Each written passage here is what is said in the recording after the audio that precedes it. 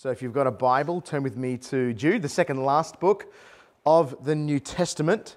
And certainly short, is not a long book, not exhaustive in that sense, but packs a lot of punch in a short little epistle. And the rate we're progressing at the moment, I thought tonight we'd take a couple of verses, because I think up until this point we've been kind of working verse by verse, literally a verse a week, which wasn't my intention.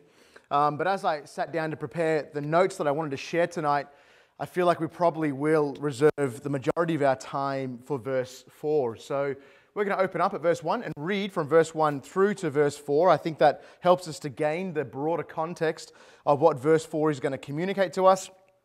And then we're going to dive into the Word and see how God would speak to us tonight. Jude, a servant of Jesus Christ and brother of James, to those who are called, beloved in God the Father, and kept for Jesus Christ. May mercy, peace, and love be multiplied to you.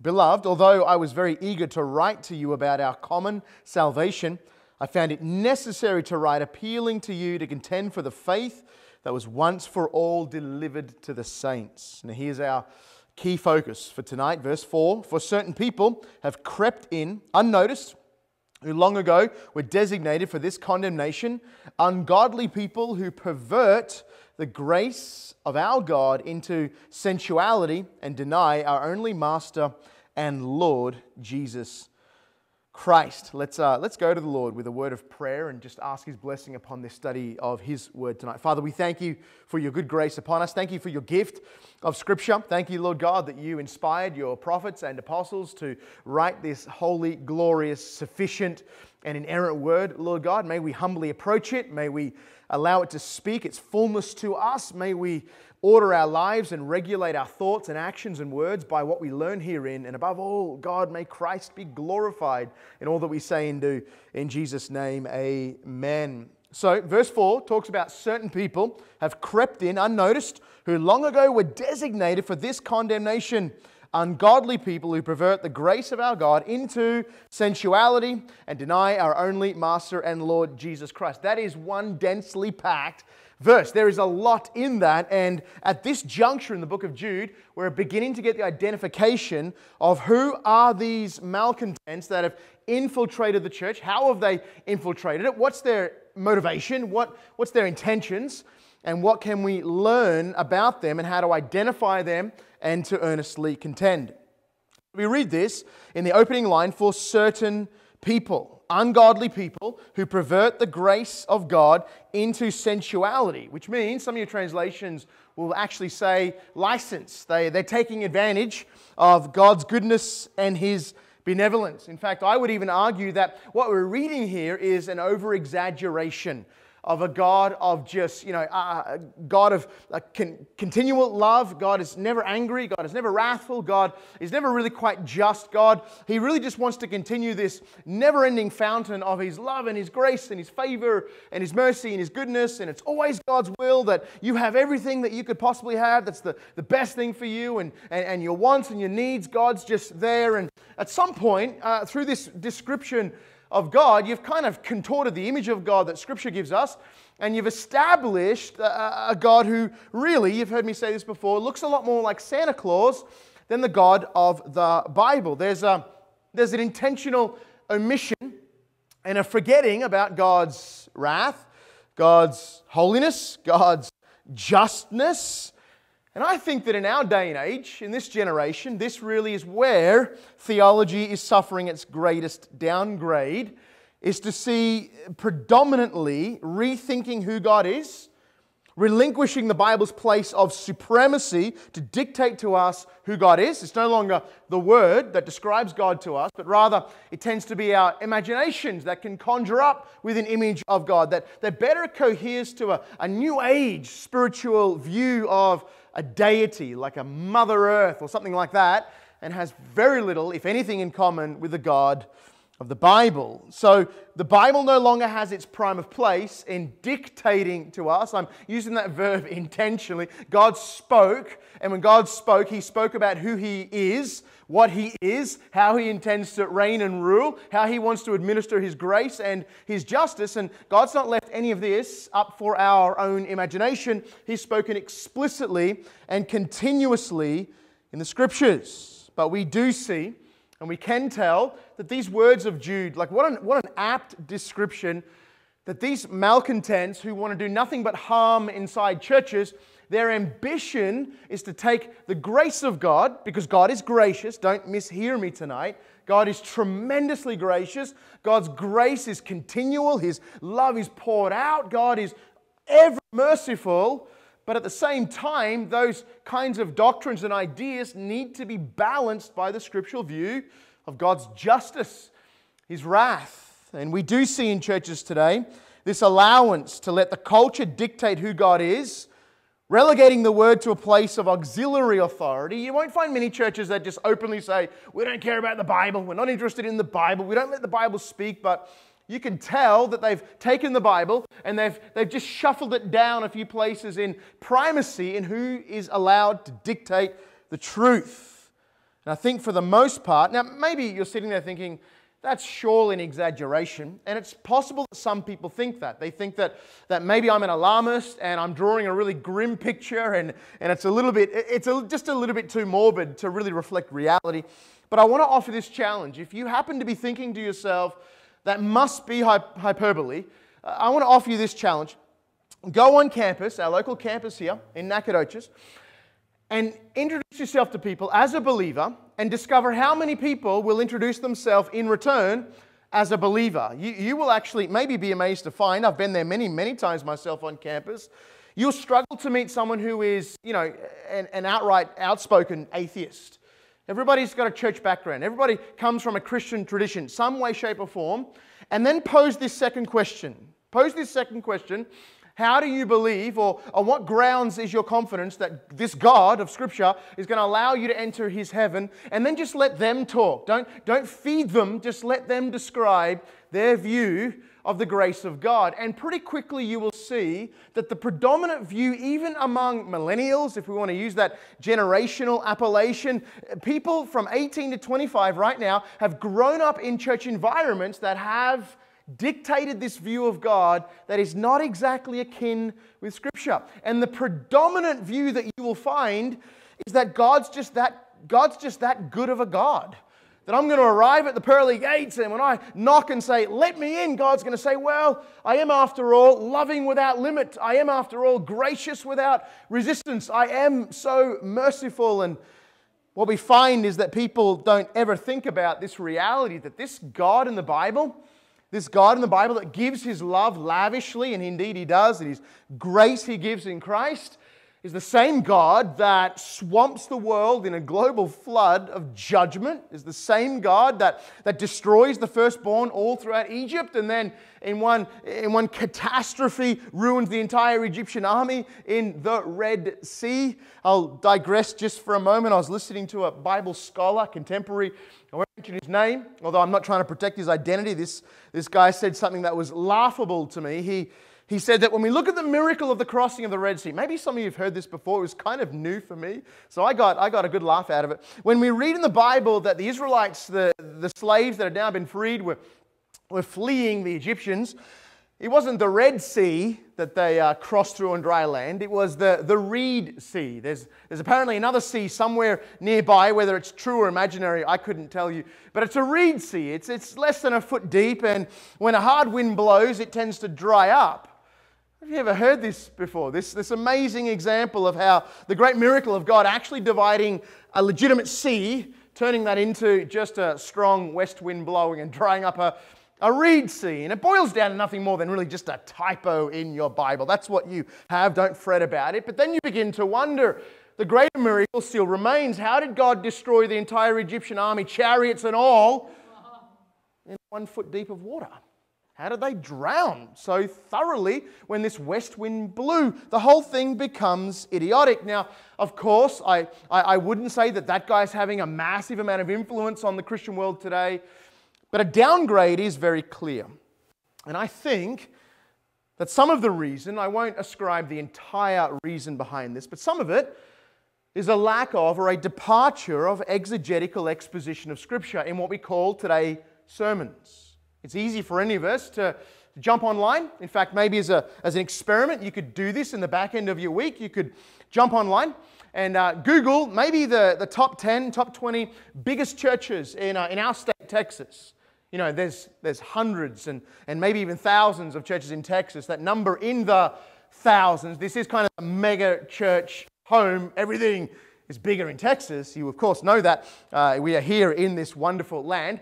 And find these churches and then just do this, a simple experiment, and go to their websites or their podcasting or their YouTube channel or social media and just download their most recent sermon that they've uploaded for the viewing and the listening public to hear.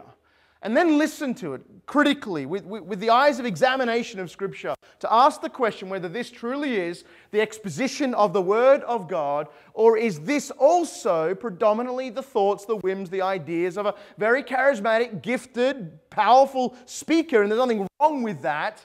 But I think as we see this downgrade in our modern day, drifting away from the faithful exposition of Scripture, the exegetical study of Scripture, which usually means verse by verse through books of the Bible, take them as a whole, study them as a whole, treat them as the final authority, and from those verses of God's Word, juice out of them all of their implication and glorious doctrine for us. We see a downgrade. I don't want to speak about it in ways that tends to undermine or undercut. This is simply a reality. It tends to be because I believe there is a lack of exposition. Because what happens is, when you're teaching through the Bible verse by verse, passage by passage, just as God inspired it through His holy prophets and apostles, then you have to teach hard things. You have to come up against verses and ideas and concepts and applications that normally you probably, as a preacher, I'll speak for myself, you normally want to kind of shy away from it. You don't want to deal with these things and confront them often, but when you're teaching through books of the Bible, you're letting the Bible be its own order as to when doctrines, ideas, and applications arise. And all this coming back to this line that Jude uses, he describes these malcontents as people who convert the grace of God into licentiousness. They take the grace of God, they take the truth of God's goodness, His love, His patience, His mercy, and they convert that into, I can live however I want, because after all, God's going to lavish me with blessing anyway, because He's just that good a God. That is not the truth of Scripture. That is not the gospel. What happens then is that modern day Christians find themselves in circumstances where they squirm at so-called atrocities of Scripture. I've mentioned a few already. So-called atrocities of Scripture, because those events clearly don't agree with postmodern assessments of God. What's a postmodern assessment of God? Well, Jude has given it to us 2 millennia ago, not very modern at all, that God is all grace. That our sin isn't so consequential, that God's wrath is a myth from preachers of bygone eras. It's kind of like you think about this scenario when Moses is up on Mount Sinai, you remember this story, receiving from God the 10 Commandments. In other words, receiving from God His very inspired, inerrant Word, getting from God the Scripture. And while he's doing that, what's happening down in the congregation of Israel? They are concocting for themselves a God that they would rather choose to worship than the one true God of glory. And you have to get a visual sense of what's going on. While Moses is up on the mountain, we read the record in Exodus that the whole mountain is wrapped in this glorious, threatening, thundering, lightning and dark cloud, and the people are terrified. And that's still going on, but they've just grown used to it. They've just become accustomed to it. They're not affected by it. There's no inner soul affliction. They're inoculated against the fear of God. What initially confronted them in their sin has become an everyday event, and they're not bothered or concerned. And while Moses is getting from God His Word, they're already at the bottom of the mountain breaking the first of the 2 of the 10 Commandments. And of course they fashion this golden idol, this false god. The judgment of God comes upon them swiftly. If we convert that scenario into postmodern times, there are preachers preaching truth, and I don't mean to imply if you conducted the experiment I proposed earlier and you found the top 10 or top 20 biggest, most outwardly or on the surface seemingly successful churches, that it's all going to be bad. That's not my argument, that's not my case, but you will find a pattern will begin to emerge. You'll find that it tends to be with more and more compromise. There's a greater deal of attractiveness to the unbelieving world because the Word of God is further and further and further away from people's consciences to afflict them inwardly and to cause them to realize that yes, God is grace, and yet our sin still remains a big deal. It still remains consequential. And so, although we see this today, postmodern times, in our culture, in our era, there are still faithful people who proclaim the Word. Maybe they do it from pulpits. Maybe they do it in churches. Maybe they do it on street corners. Maybe they do it online. It doesn't matter where they do it. They're faithful to Scripture. And yet we see a culture around us who quickly prefer a harmless idol instead. That is to convert the grace of God into license for sin, licentiousness. What else does Jude say? He gives us a sense of their intention. That's their goal. Their goal is to tame God, to make God vastly more palatable and less threatening than He's revealed Himself in Scripture, and they've crept in unnoticed. That's what Jude says. In other words, they don't belong in the church, but they've found their way in. They've wormed their way in.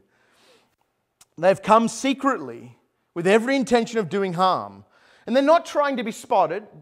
Don't read this in Jude and think, well, then they're going to be obvious. They're going to stand out like a sore thumb. We're all going to see who they are and we're all going to know, and it's going to be, hey man, get out of here, you don't belong. Jude told us to earnestly contend, and we pat ourselves on the back. We've done our duty. These people have crept in. There's a surreptitiousness about their intention to be unnoticed, to be secret, and yet, of course, to have intentions that are dire and grim. They're not trying to be spotted. They're not trying to be supportive. They feel like they're doing a service to the church. They feel like they're actually helping. You remember that Jesus taught this, that this would go to the nth degree. This would reach its zenith, and people, even in latter times, will kill Christians assuming that they're doing Jesus and God a favor. That's how inconsistent the thinking will become. Well, these people will creep in cleverly. They'll creep in secretly, unnoticed. They're not going to immediately be obvious, but they're going to get inside. They're not going to support, but they're going to believe that they're there for the betterment of the church. That the church is thankful, or ought to be thankful, to have them. They're, after all, God sent. They're trying to bring the gospel and the Word of God into question. They're going to offer seemingly harmless modifications to the very Word of God and the description that God gives of Himself. When God inspires Scripture, He gives us His unquestioned revelation. He has spoken. He has clarified. He has declared who He is. It is the pinnacle of being unbecoming of created entities like any of us, no matter how smart we are or educated we are or how good theologians or philosophers or metaphysicians we feel like we are. It is entirely unbecoming for us to alter or modify God's declaration of Himself in any way. Even if we think, well, that's all the unbelieving world needs.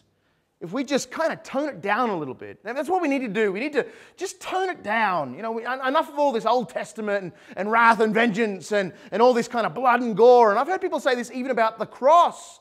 We don't want anyone teaching about the cross as an implement of torture and execution. Well, then, frankly, you don't want the cross at all. It's not much else. That's what it is. It is the place where criminals go to die, and most gloriously, where the God-man went to atone for the sins of those who receive Him. So there's this assumption that they've come into the church unspotted, undetected, and they've done a good job at doing that, and they're there to help. They're there to offer their assistance. And they'll often present themselves that way.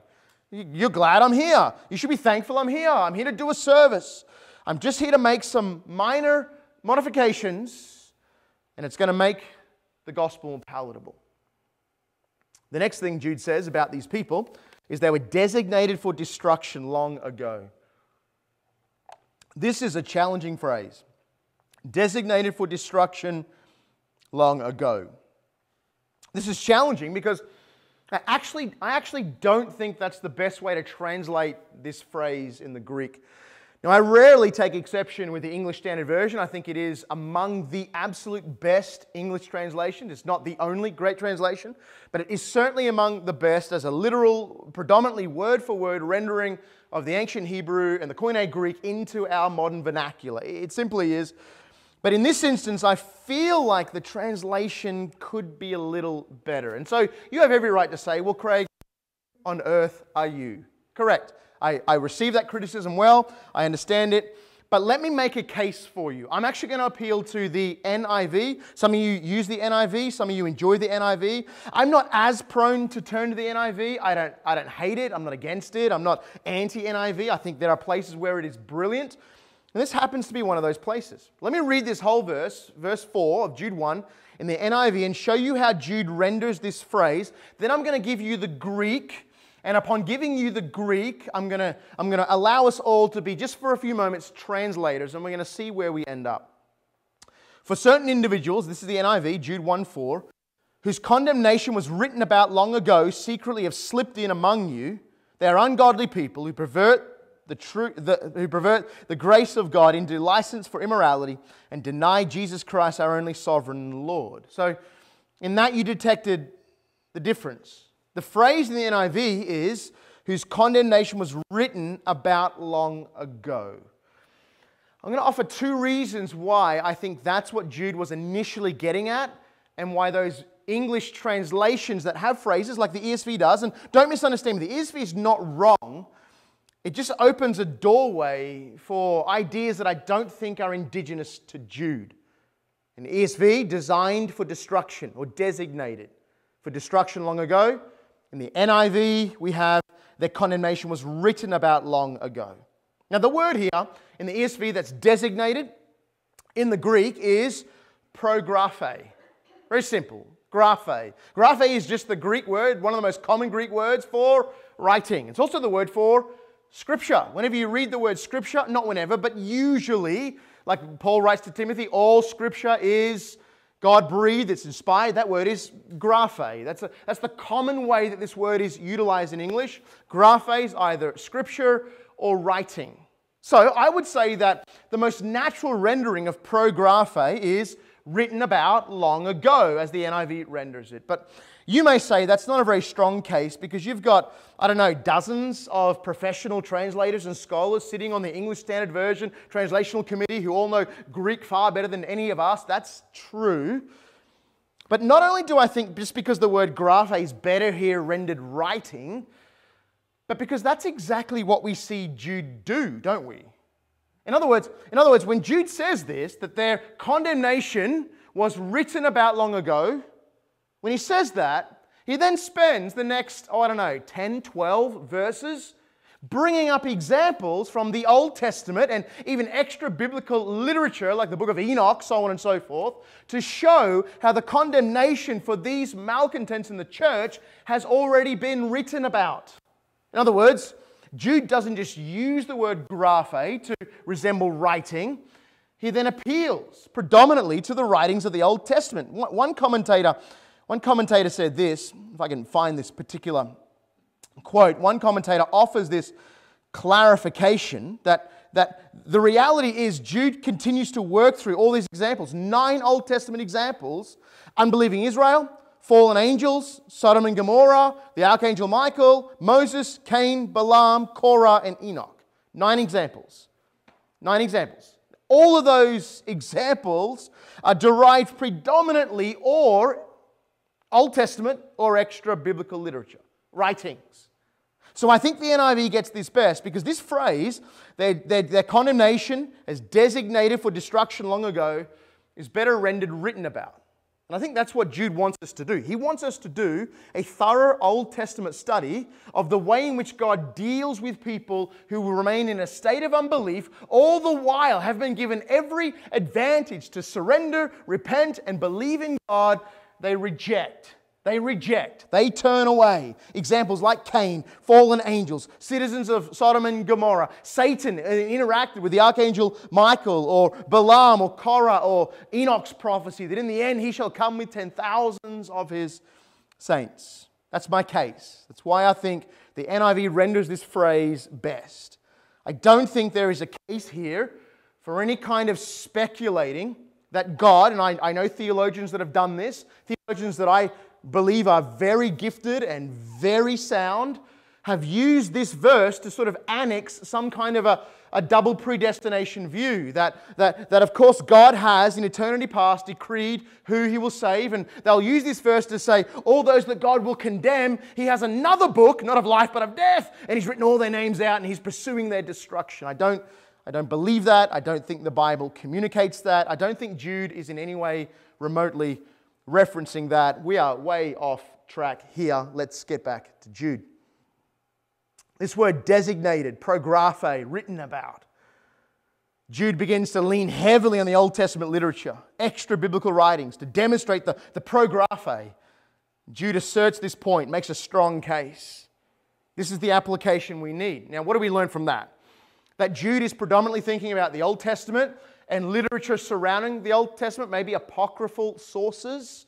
What do we learn from that?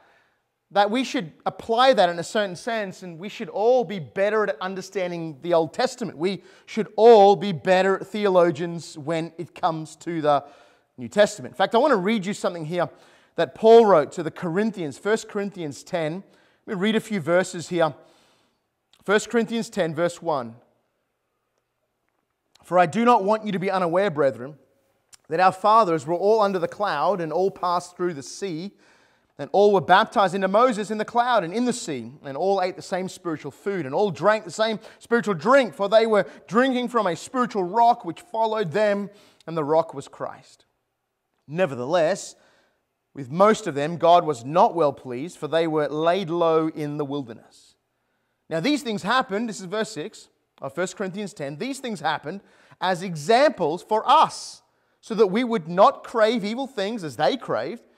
Do not be idolaters, as some of them were. As it is written, the people sat down to eat and drink and stood up to play.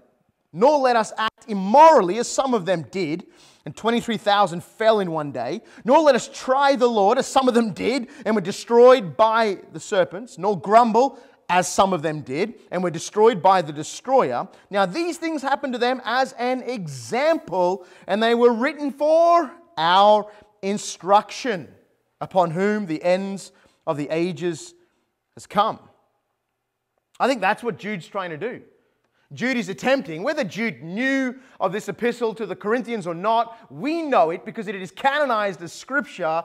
We should be better theologians and better historians than those who understand and apply the Old Testament. That's what we read in 1 Corinthians 10. This happened so that we would learn, we would understand, we would have a good framework for knowing how God rules and reigns and administers His grace. Let me race to something of a summary here of what we've seen in this verse before us. The true church of Christ that earnestly contends for gospel truth will be under attack, will be, not might be, will be under attack by certain or particular people who surreptitiously seek the downfall of the church. That's the summary of this. Now, the marks of these people are constant. And even though we've said these people have crept in unnoticed, that's their goal, is to not be made, not be detected. Jude gives us plenty of descriptors that we can say these are criteria for who these certain harmful people might be. Ungodly people, perverting the grace of God in sensuality, denying the only Master and Lord Jesus Christ. Further on in Jude, we read they rely on their dreams, they defile the flesh, they reject authority, blaspheme glorious ones. That's verse 8. We read in verse 10, they blaspheme all they don't understand, destroyed by all that they, like unreasoning animals, understand instinctively. We read on that they're grumblers, they're malcontents, they follow their own sinful desires, they are loudmouth boasters, showing favoritism to gain advantage. That's verse 16. So Jude wants us to be aware of these particular criteria. And I don't think Jude is arguing that in order for someone to be made as a danger to the church whom Jude wants us to be earnestly contending for, they have to fit all of that criteria, but a good number of them will do. These kinds of personalities. We read that their goal must not be underestimated. Their far-reaching agenda must be acknowledged. What do we read in verse 12 of Jude? They are hidden reefs at your love feast as they feast with you. Can you picture the graphic nature of that analogy? Of course, maritime travel has advanced significantly in 2,000 years. Back in this day and age of the first century, hidden reefs were the death knell of any particular sailor on the sea. And it says that they're hidden reefs at your love feast. They're already in the church. They're consuming food with you, sitting beside you, enjoying fellowship. We are called to be intolerant of them.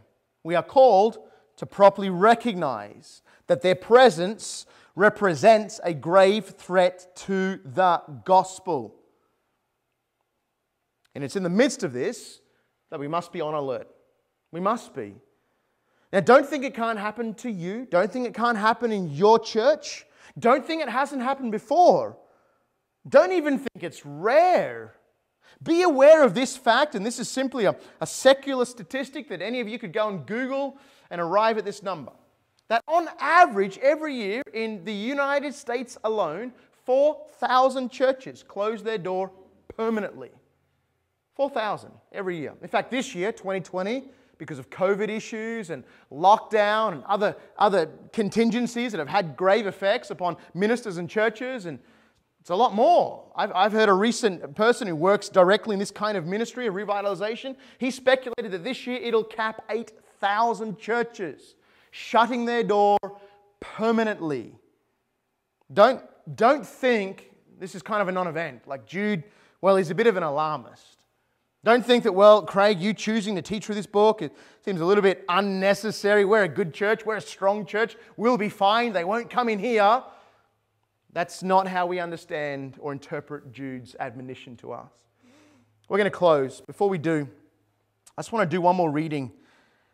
This reading's a little bit long, but I feel like this would really help us to encapsulate all that we're reading here in Jude. I think most of us are aware that 2 Peter chapter 2 conveys a lot of Jude's concepts. 2 Peter chapter 2, there are some parts of it that are literally word for word what Jude wrote. There are debates in the scholarly literature, which one came first, who plagiarized who. We don't exactly know, and it's not that important. Both of these records are inerrant, infallible scripture, but Peter adds detail where Jude doesn't. I think Peter would be good to read, just by way of closing. If you want to turn with me to 2 Peter chapter 2. I do believe this will help us to just mentally frame all that we as believers commanded to contend that we're up against. Let me read it.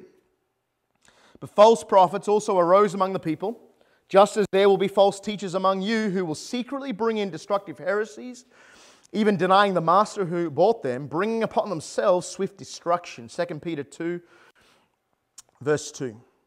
And many will follow their sensuality, and because of them, the way of truth will be blasphemed. And in their greed, they will exploit you with false words. Their condemnation from long ago is not idle, and their destruction is not asleep.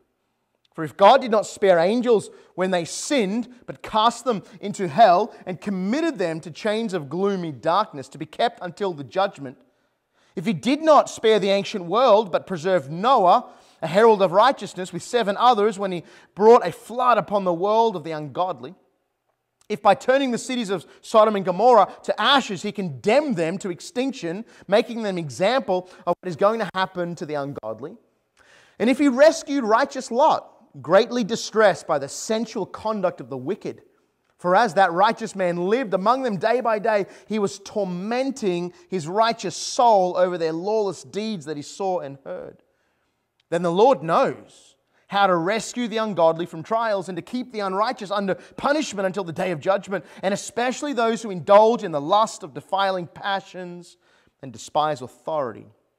Bold and willful, they do not tremble as they blaspheme the glorious ones. Whereas angels, though greater in might and power, do not pronounce a blasphemous judgment against them before the Lord. But these, like irrational animals, creatures of instinct, born to be caught and destroyed, blaspheming about matters of which they are ignorant, will also be destroyed in their destruction. Suffering wrong as they wage for their wrongdoing, they count it pleasure to revel in the daytime. They are blots and blemishes, reveling in their deception while they feast with you. They have eyes full of adultery, insatiable for sin. They entice unsteady souls. They have hearts ruined in greed, accursed children. Forsaking the right way, they have gone astray. They have followed the way of Balaam, the son of Beor, who loved gain from wrongdoing, but was rebuked for his own transgression. A speechless donkey spoke with human, restrained the prophet's madness. They are waterless springs and mists driven by a storm. For them, the gloom of utter darkness has been reserved. For speaking loud boasts of folly, they entice by sensual passions of the flesh those who are barely escaping from those who live in error. They promise them freedom, but they themselves are slaves of corruption. For whatever overcomes a person, to that he is enslaved. For if, after they have escaped the defilements of the world through the knowledge of our Lord and Savior Jesus Christ, they are again entangled in them and overcome, the last state has become worse for them than the first. For it would have been better for them to never have known the way of righteousness than after knowing it turn back from the holy commandment delivered to them. What the true proverb says has happened to them. The dog returns to its own vomit, and the sow, after washing herself, returns to wallow in the mire. Let's pray. Father, we thank you for this opportunity this evening to gather around your word, to seek you to speak to us, Lord God, with all the authority that you are and have through your infallible, glorious record of Scripture.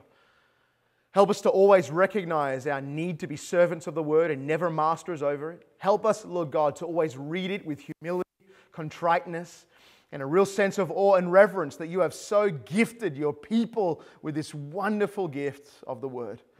Help us to love it. Help us to have an insatiable appetite to consume it, to know it, and to apply it to our lives. We ask all this in Jesus' name. Amen.